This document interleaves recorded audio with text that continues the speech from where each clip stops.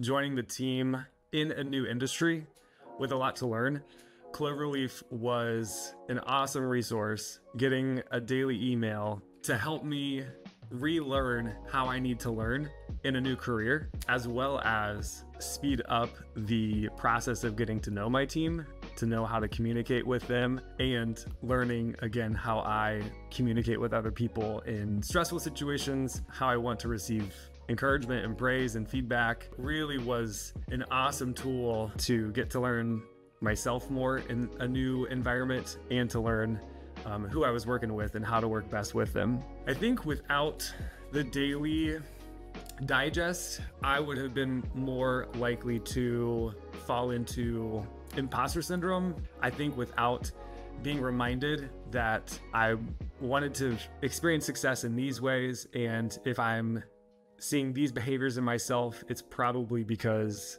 I don't feel connected, I don't feel seen, I don't feel successful. I think without those prompts, I would have felt like I wasn't making any progress, probably would have been a lot more discouraged along the way.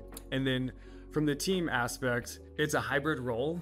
And so there's so much that you can learn about people in person, but I wasn't going into the office every day. I think that it helps expedite getting to know people, to make it feel like, no, I am a part of this team. And seeing the dashboards of where everyone lands on different personality assessments was really helpful to know. I think Cloverleaf is a huge help, but also people making career transitions. That's an inherently stressful environment and situation to be in.